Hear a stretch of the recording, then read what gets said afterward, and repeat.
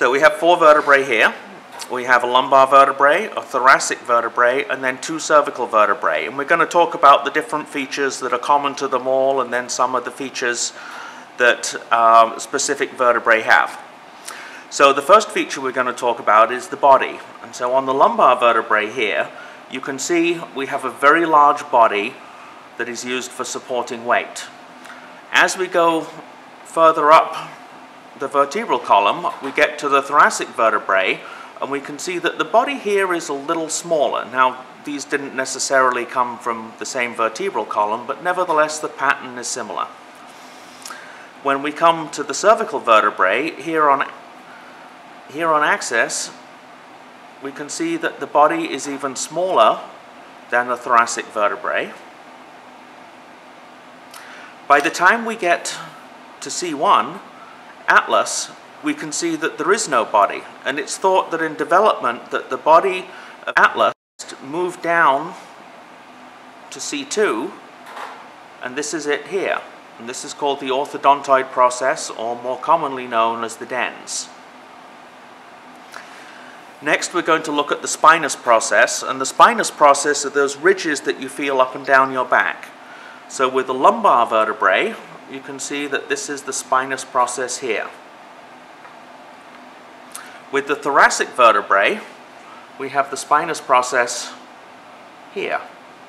And part of the features of the thoracic vertebrae is that the spinous process is hooked, or it angles down from the level of the vertebrae. By the time we get to the cervical vertebrae, we can see that here is the spinous process, and it is bifurcated, which means it's split, and all of the cervical vertebrae, their spinous process is bifurcated except for C7. Here on atlas, we can see we don't really have much of a spinous process. Next we have the transverse processes. So on our lumbar vertebrae, our transverse process is here. On the thoracic vertebrae, we can see that we have the transverse process here. Then on C2, our transverse process are on each side here, and we can even see that we have these foramen on each side, and these are called transverse foramen, and they are unique to the cervical vertebrae. So how you define a cervical vertebrae is by the transverse foramen. We can see on atlas we have the transverse foramen here. The hole that the spinal cord runs through is called the vertebral foramen. So we can see it here on the lumbar vertebrae, here on the thoracic, and it's quite obvious on axis and atlas. We also have superior and inferior articulating facets.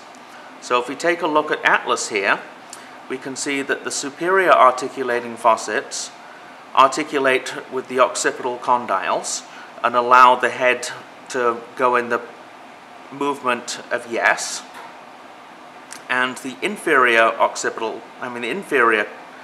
articulating facets are here. Now on atlas, these facets are horizontal. They're more in the plane of the bone. As we move down to the thoracic vertebrae, we can see that here we have our superior articulating facets, and if we turn it over, here we have the inferior articulating facets, and these are in a much more vertical plane than we saw when looking at the facets on atlas.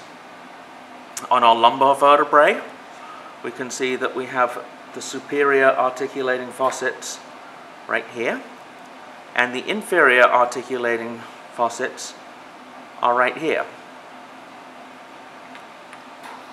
There is also this part of the vertebrae here, which is a little foot where the processes join on to the body, that these are called the pedicles. So we can see it right here. And then the spinous process is made up of the lamellae that fuse on each side.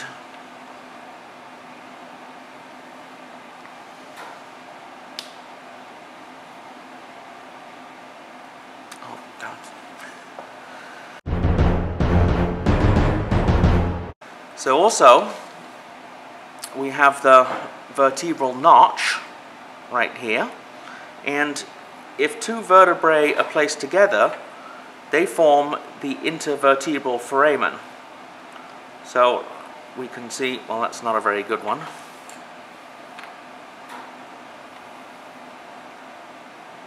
We can see here that we have the intervertebral foramen right there. If we look at the lumbar,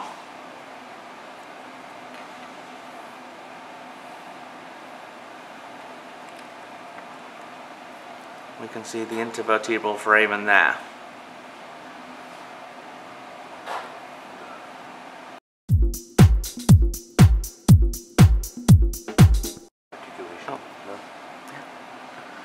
And holding the vertebrae like this, you can also see how the superior and inferior facets articulate together. So between the vertebrae, we have the intervertebral discs, which are a cartilaginous joint, but yet between the articulating facets here, this is a synovial joint.